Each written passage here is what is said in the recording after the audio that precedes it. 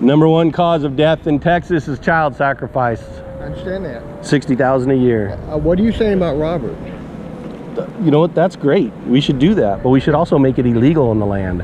When a bill comes up to make it illegal, and your pastor doesn't tell anybody or rally anybody or work to help make it illegal, you're wrong, sir. HB 948. He did not support it. He did not come out. He did not throw his weight behind it. He didn't do anything. HB 948. It just happened, right? Did you know about it? Yes. We have 3 mobile sonograms.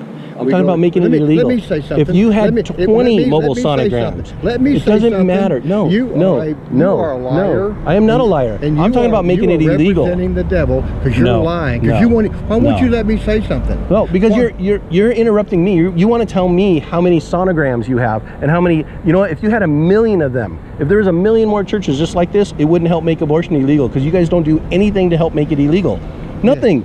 Yes, we do. No, you don't. We vote for candidates that are pro. Look, that does nothing because all the candidates are pro-life. They regulate when, where, and how you murder kids. That's what they do. No. They don't work to make it illegal.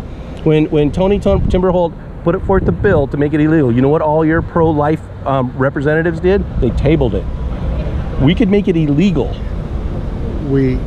You're making a fool of yourself, sir. Well, I may be making a fool of myself, but you are a gray-haired old man who lives in a community where child sacrifice goes unopposed. You help some women and you do some sonograms, but you are wickedly guilty of ignoring child sacrifice in the land and not making it illegal. We need to make it illegal. Read Isaiah 1, just the first chapter of Isaiah. It's God talking to his people about what he thinks about them because there's child sacrifice in the land and they ignore it. That's what you're doing.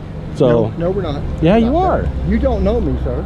I know. You don't know. I know the fruit of the land. I know the fruit of the land. You do not know. I know the fruit of the land. You're judging me. You have beautiful churches. You do not. It's my turn. I listen to you. All right, go ahead. Hey, number one cause of death in Texas, right? Child sacrifice, and we ignore it. Are you going to let me finish? Actually, I got to talk to everybody, so I would let you finish. You can find me online. You can find me online. You do not know me, and you do not know the members of this church. And I know the fruit of the land. I know the fruit of the land. We are not. I know the fruit of the land. We should be. Believers. We should be. We should actually be producing fruit worthy of our repentance, right? And standing out here, is that what makes you with these young children? Is that what makes you? Makes you what? What does it make you? What does it make? It makes me obedient to the word of God, right? To expose the evil, hold back those that. The evil. Right, exposing the evil.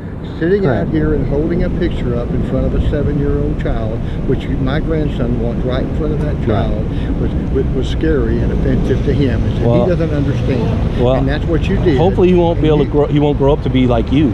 All right. Hopefully that won't happen. You know. You don't know me, sir. Well, you defend not doing anything towards child sacrifice, but helping women. That's what you defend, and that's good. Sonograms are good, but we need to make it illegal. We are doing everything we can to make it illegal. That's not true. When a bill comes up to make it illegal, you guys are silent. You don't show up. You don't press the flesh. You don't do it. Scripture says, "Don't argue with a fool." I'm not going to argue with a fool. All right. Well, don't talk to yourself, sir.